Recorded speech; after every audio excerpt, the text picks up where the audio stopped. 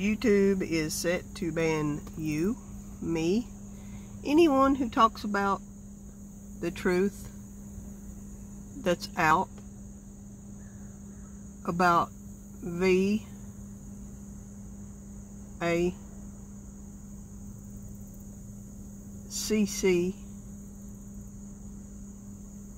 about any of them. Not just the new thing that's the talk of the town, but any of those VAXs. YouTube's gonna ban you.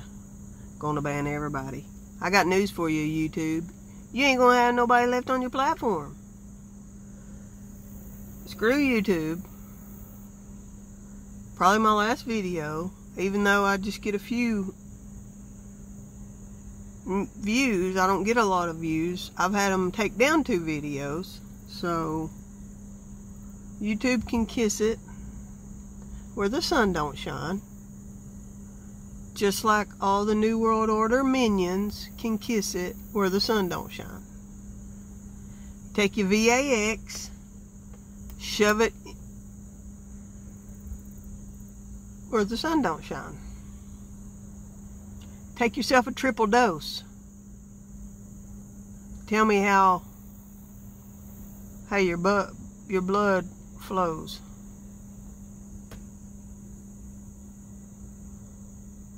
My mom's had complications. My niece has had complications. Just went to my cousin's funeral on Saturday.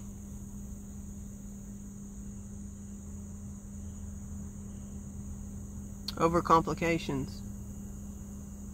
Even though she had the VAX, she ended up in the HOSPITAL with the COVID. In a coma, languishing, till all of her organs started shutting down at 48 years old. So screw you, YouTube.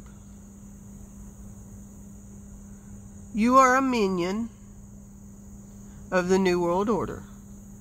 I'm okay if this is my last video. I don't need YouTube. I had a life before you came along. Maybe I'll get back to more reading, more writing. Find a new platform where you can talk freely. I haven't been watching a whole lot on YouTube lately anyway, and really, I mean, fact of the matter is, there's not a lot of people left on YouTube who are telling the truth.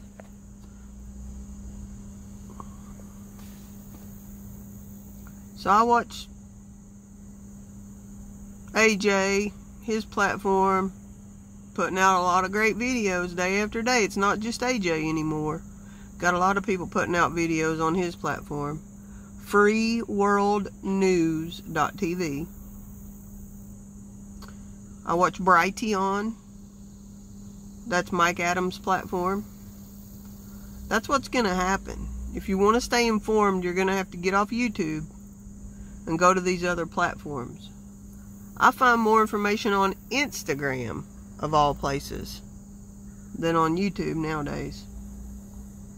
So, I think it's time to get down to the nitty-gritty, get out, get our hands dirty, get some things planted, get some things going, and continue to fight the good fight.